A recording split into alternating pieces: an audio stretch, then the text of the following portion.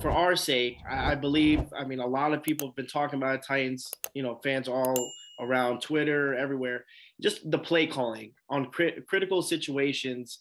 Todd Downing, our offensive coordinator, has been put on a lot of pressure just because of the boneheaded decisions on 3rd and 1 or 3rd and 2, where you're doing a swing play to a tight end instead of giving Derrick Henry the ball on 3rd and 1 on a crucial, conversion and stuff like that. So I understand why they're frustrated, and that could almost ultimately be the game as well. The play calling and the execution on the Tennessee Titans. You can, like I said, we had 5 sacks, 8 QB hits, but I mean, if the offense can't get anything, no points on the board, I mean, defenses can only take you so much. So I think the play calling has to be 100%, and they can't be any little hiccups.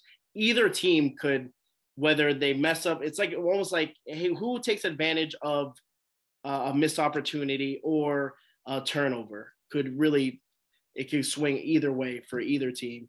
I mean, obviously the Bills having that momentum right now, coming off being the Super Bowl champions, playing a Monday night at home against a team that's beat them twice. They have a lot of leverage. I have a lot of opportunities to shut the Titans out. And again, Titans coming out a little bit flat, losing to a team that they should have won, that kept them in the game. That can't happen with the Bills. If you give that many opportunities to a really, really good team, you're going to get blown out. So hopefully, I mean, we'll see what happens, but I mean, only time will tell, man.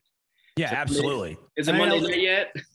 No kidding. No kidding. And I think that definitely plays in the favor of, I mean, I think if I was in your situation, I would be kind of like, man, there's always an advantage that some team seems to have week in and week out, whether it's being at home or, just flat out quarterback differential. There's a million things. But when I look at this game, for the Titans to come off of a loss like that, and then to carry that into the home opener in the biggest season the Bills have had in at least 2 decades, and they come off of a dominant win over the Super Bowl champs, and then you add to the fact that Bills fans they have it out for Tennessee right now after the last 2 games. It's a lot of stuff rolling in. However, I hate playing good teams that come off of bad losses because especially this early, you start 0-2,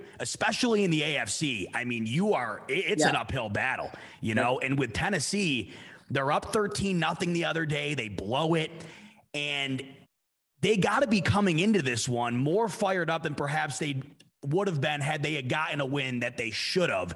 That's why I hate this type of stuff. They come into this game with a little bit of added juice that I think they might not have had it have been a victory last week. So I think that kind of evens the playing field a bit. But I think for you guys, it is unfortunate that there's all this stuff rolling into this game for the Bills.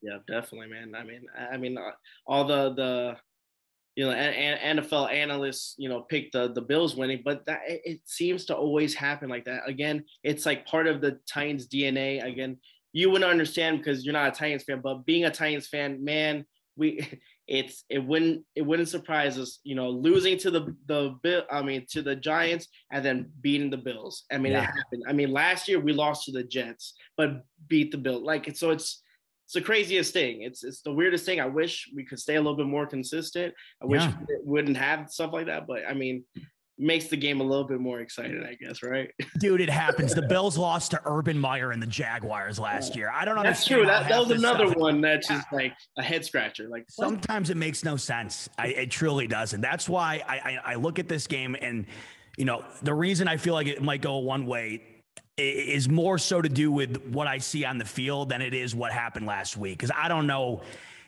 you're up 13-0 and maybe they got complacent. And also Saquon Barkley had the best game that he maybe has ever had. So a lot went into that. And, it's tough to judge everything on week 1 because week 1, you really know next to nothing. For all us Bills fans know, the Rams could come out this whole season and be horrendous. We have no idea. We go into that game, last thing we see from them is a Super Bowl victory. So you really don't know how to formulate your opinion based on just 1 week.